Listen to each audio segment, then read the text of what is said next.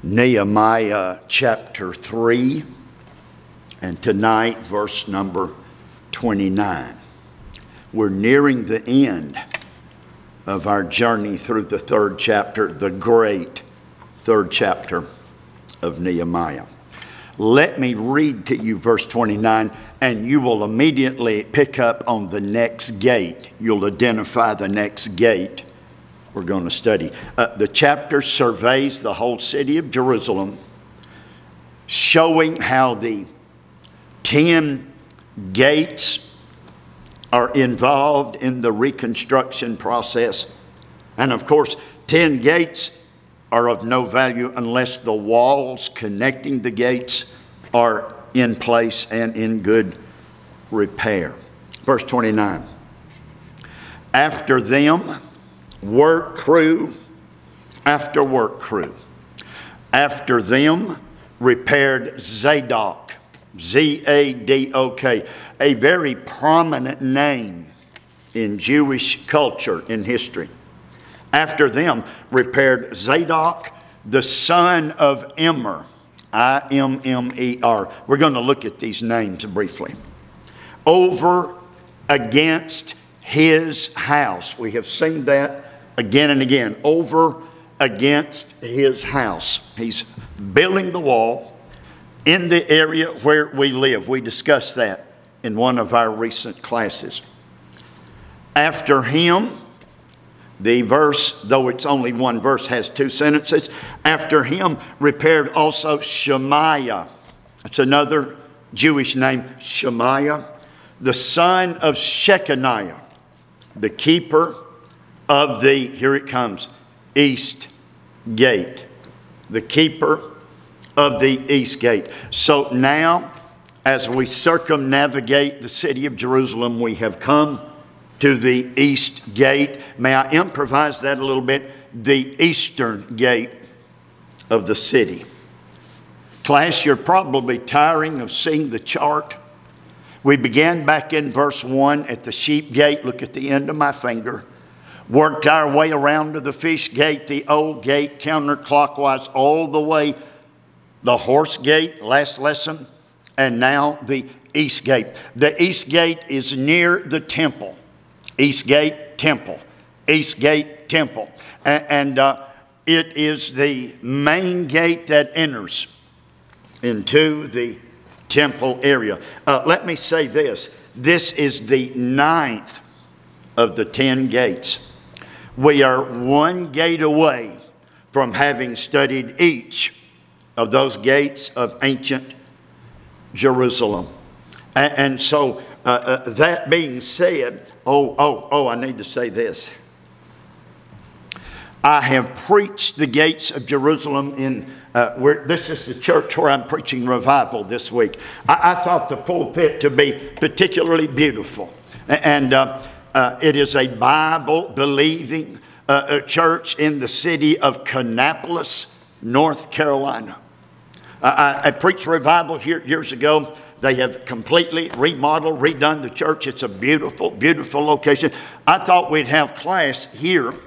And in years past, not recently, I have preached these gates of Jerusalem, all 10 of them, either in one sermon, tends to be a long sermon, or in a week's revival meeting. That would be 5 sermons. That's 2 gates a sermon. That's more practical. But I did not realize as I preached them, I would just go this gate and the next gate and the next gate. I did not realize that some of the gates are separated by many verses in Nehemiah 3. And some of the gates only encompass one verse. And so I'm learning that as we study together. And we're on one of those one verse gates again. There have been others, as you know. So instead of going verse by verse concerning the east gate, we're going to get to go word by word concerning the east gate. And preacher, what's the advantage of that? You don't want to spend time on each word. Listen to me. The Bible is inspired. Will I hear an amen? Word for word for word. Listen to 2 Peter 1:21. We studied it recently. We went through every verse in 2 Peter. The prophecy, Peter writes, the Holy Ghost tells him to write. The prophecy, that means the Bible, the Word of God. The prophecy came not in old time. We're talking Old Testament now. By the will of man. Man didn't decide to write it. But holy men of God. The Bible's written by holy men of God, written over a period of 1,600 years, thereabouts, written by 40 different authors, holy men of God, both Old Testament and New, spake as they were moved by the Holy Ghost. Here they sit, pen and paper in hand, and the Holy Ghost moves them. That is a word that is used when the breeze blows the ship a little closer to the port. The Holy Spirit breathed on them, moved them, and they wrote word for word. Holy men of old, holy men of God spake. You don't speak paragraphs. You don't speak ideas. You don't speak theories. You speak words, nouns and verbs and pronouns and interjections and prepositions. They spake. We're going to get to look at it like God gave it, word for word. We believe in the, let me introduce this term. We believe in the verbal inspiration of the Bible. What does that mean, preacher? Verbum, V-E-R-B-U-M in Latin means word. We believe the Bible is inspired, not just chapter by chapter, word by word by word. It is also called the plenary inspiration of the Bible. That's a Latin word too. Plenus, P-L-E-N-U-S, and it means complete.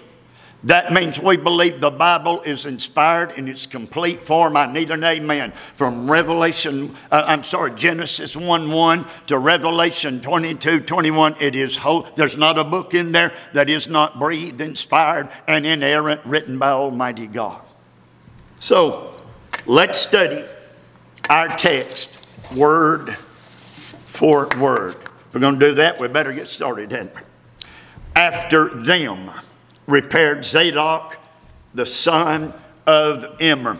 Even that little temporal marker, after them, achar.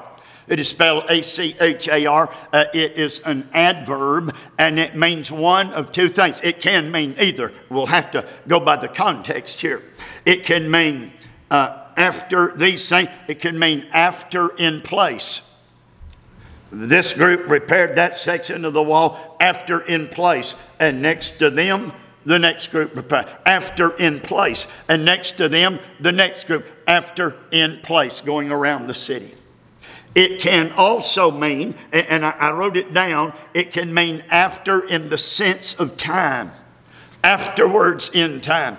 It could mean this section of the wall got completed and we say, well, this is no good. This next section, and another crew moves in to work on that side. Afterward in the sense of time. Either way, any way you want to look at it, a careful record is made of the rebuilding of the walls of the city of Jerusalem and the rebuilding of the gates of the city of Jerusalem. A careful record.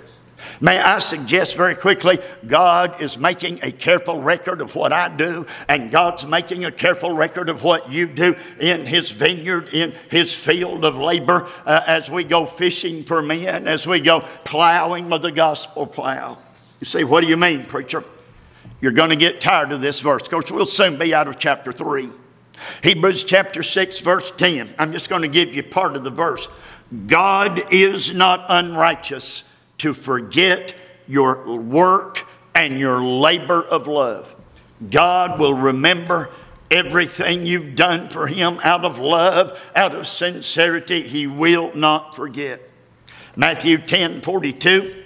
Whosoever shall give to drink one of these little ones a cup of cold water in the name of a disciple, in Jesus' name, he will in no wise lose his rank. God will reward our labor even as small as a cup of cold water. Listen to Matthew 10:41.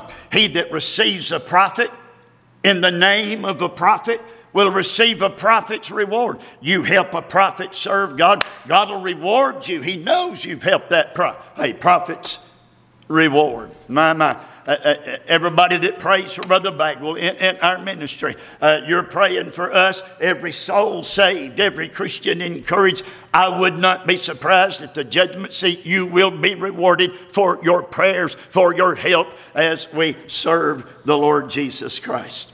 After them. Let's go to the next word that, after them, and then after them, and after them, here's the total. At least 43 work crews are named individuals. Sometimes a man's working alone. At least 43 work crews are named individuals after them, after him, next to him. My, what teamwork is involved here. Let's say, after them, repaired. After them, repaired. Now, that's our old friend, Chazak. It is spelled C-H-A-Z-A-Q, Chazak. And what does it mean, preacher? Just exactly, to repair, to rebuild.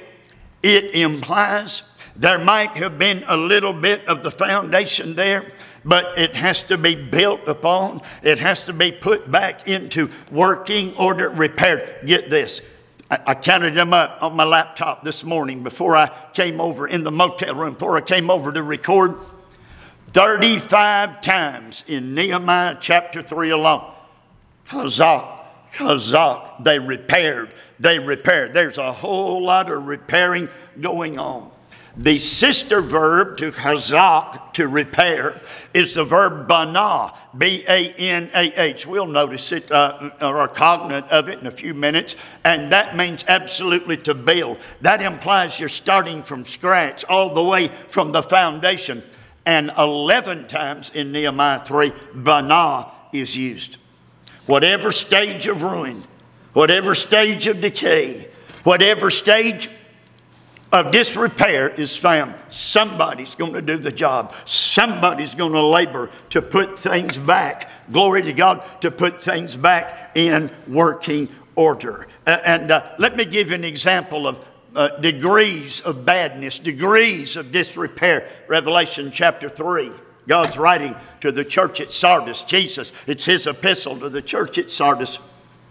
These things saith he, it's Jesus, that hath the 7 spirits of God. Jesus, the Holy Ghost, God the Father, that's the Godhead. I know thy works, Sardis.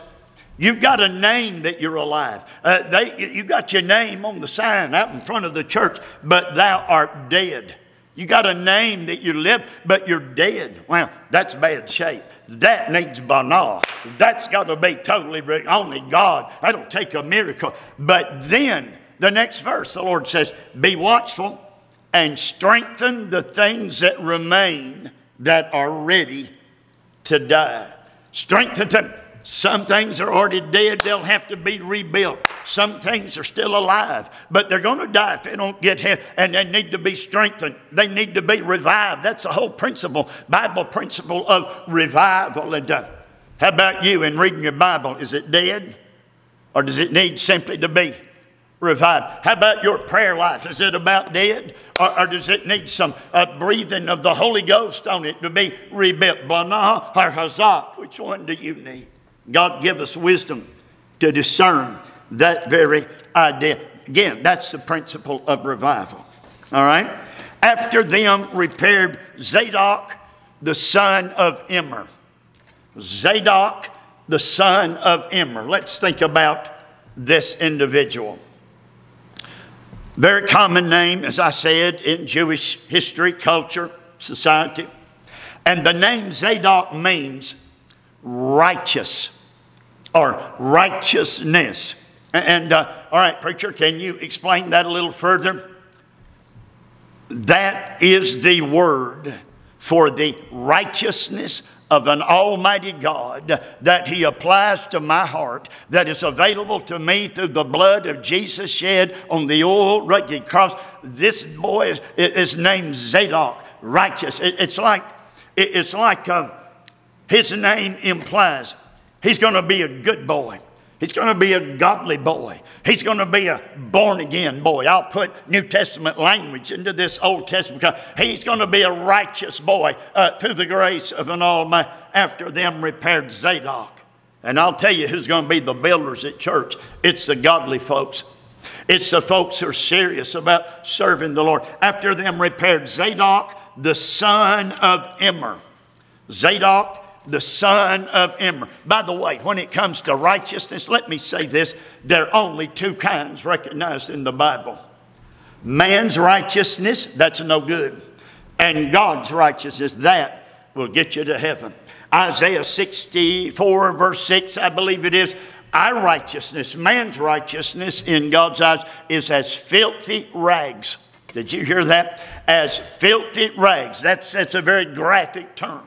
But if I can lay aside my righteousness, admit I'm a sinner, tell God I'm spiritually bankrupt, nothing in my hand I bring, only to thy cross I cling. If I can do that, I can experience by grace through faith in the shed blood of Jesus, God's righteousness. 2 Corinthians 5 verse 21, God took my filth, He took my ugly, dirty rags, and He gave me the righteousness of Jesus because of what Jesus accomplished on Calvary. Again, 2 Corinthians 5 and verse number 21. Only two kinds of righteousness.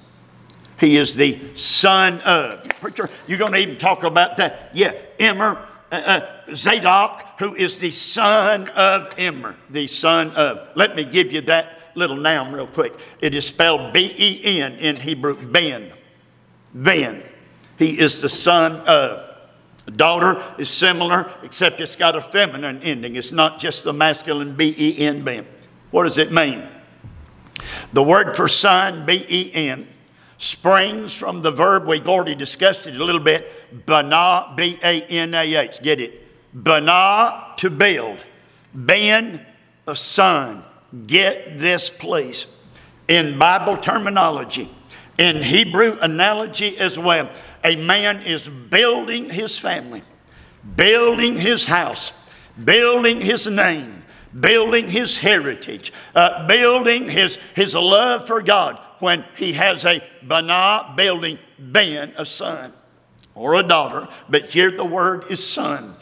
3 sons, you're on your way to building a godly generation. Book of Malachi says we as parents, we want to raise up godly seed, godly children for our Heavenly Father. Say children that will outlive us and keep serving Jesus, keep witnessing for the Lord Jesus, the son of.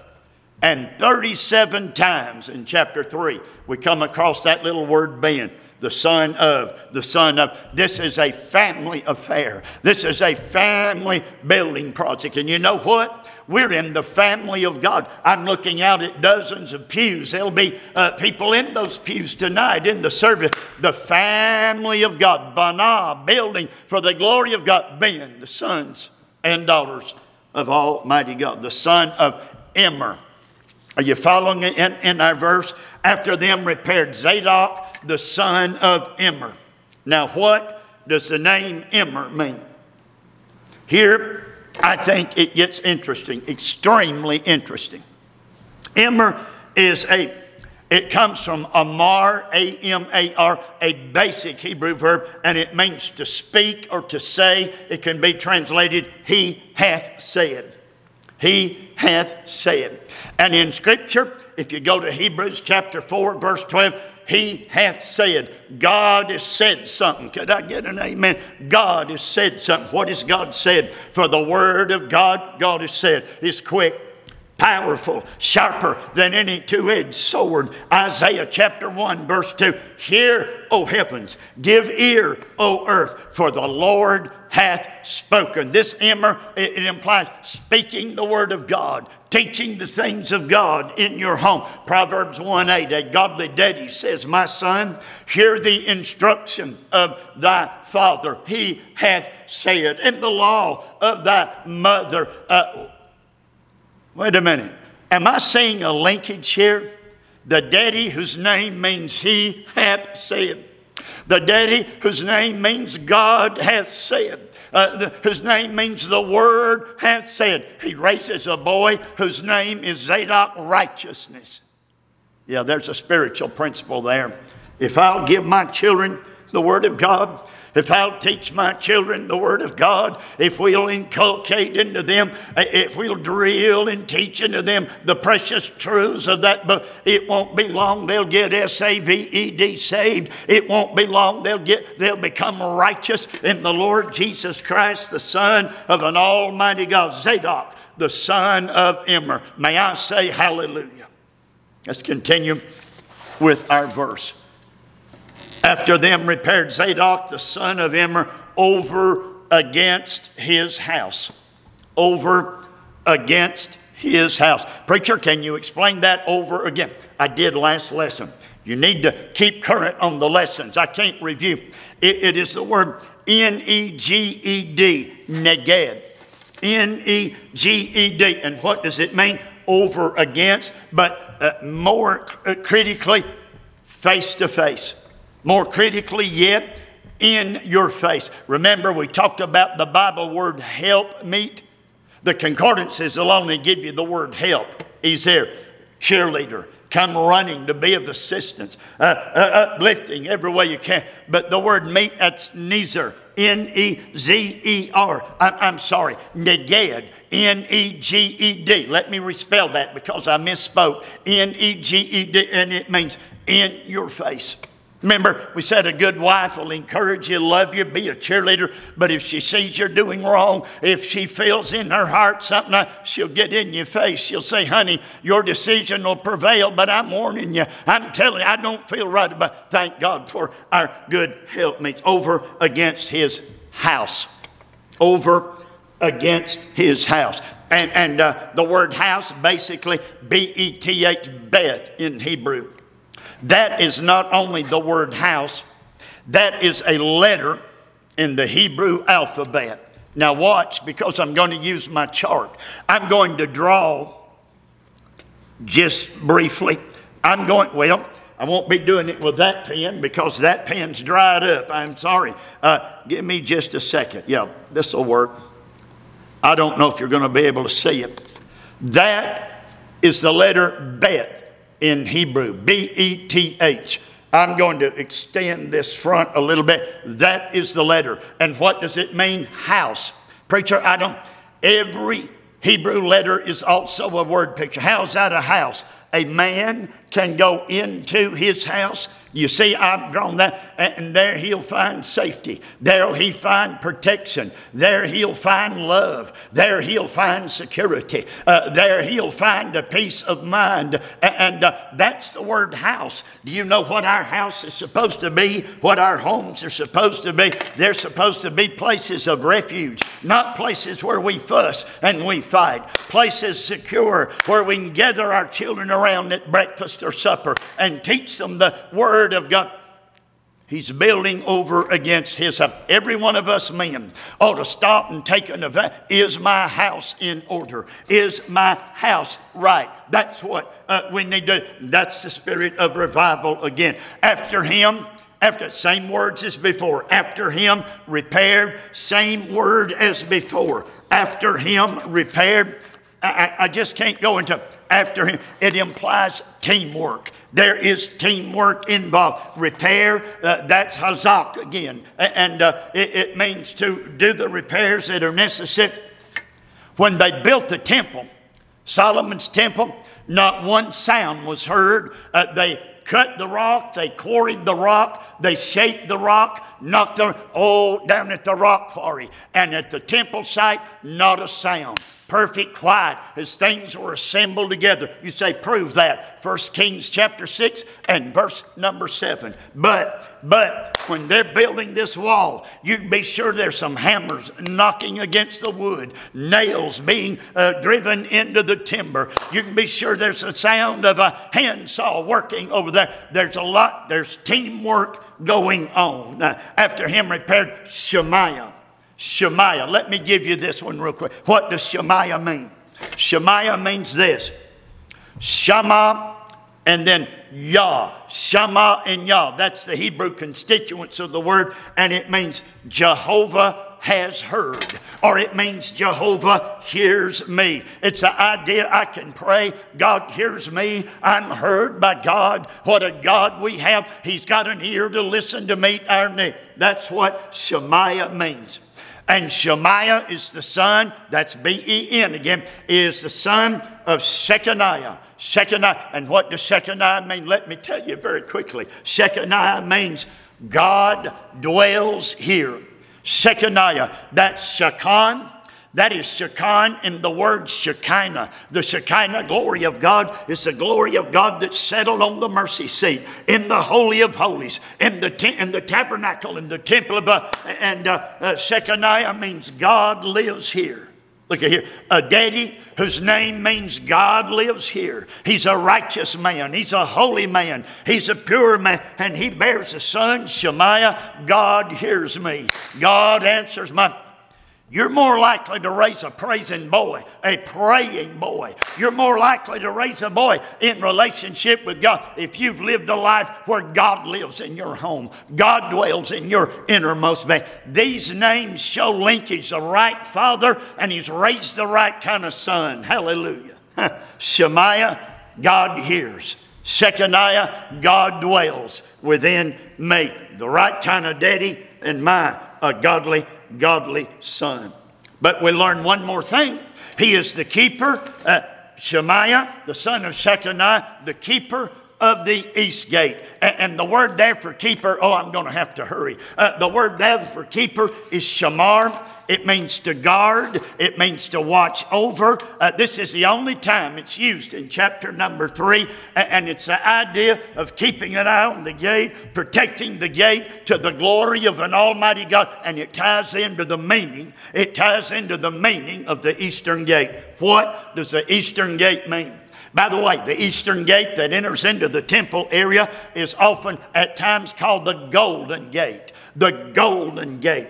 And its spiritual emphasis, there's no doubt about this. It represents the second coming of our Lord and Savior, Eastern Gate, the second coming. Listen to Jesus in Matthew 24 and 27. For as the lightning comes out of the east and shines to the west, the lightning comes out of the east, so shall the coming of the Son of Man be. That verse says Jesus is coming out of the east. In the book of Ezekiel, it's in chapter 10, chapter 11, Israel is sin, Judah is sin. God's glory is lifting off the temple and is departing from the temple, and God's glory leaves at the eastern gate. Ezekiel 10, 18 and 19. Ezekiel 11, verse number 23. God's glory left from the eastern gate. But guess what? In Ezekiel 43, there is repentance. God's glory comes back, and God's glory enters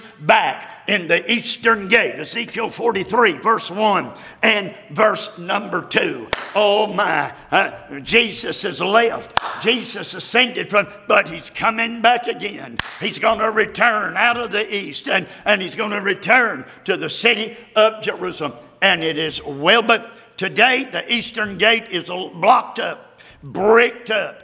Big stones have blocked it. But oh my, one of these days, and one of these days when Jesus comes, I fully believe, when he rode that little donkey into Jerusalem, we believe he rode through the eastern gate. I believe when he comes back, he'll march into Jerusalem riding that white horse on through that eastern gate. It'll be broken up. It'll be opened up. Glory to God.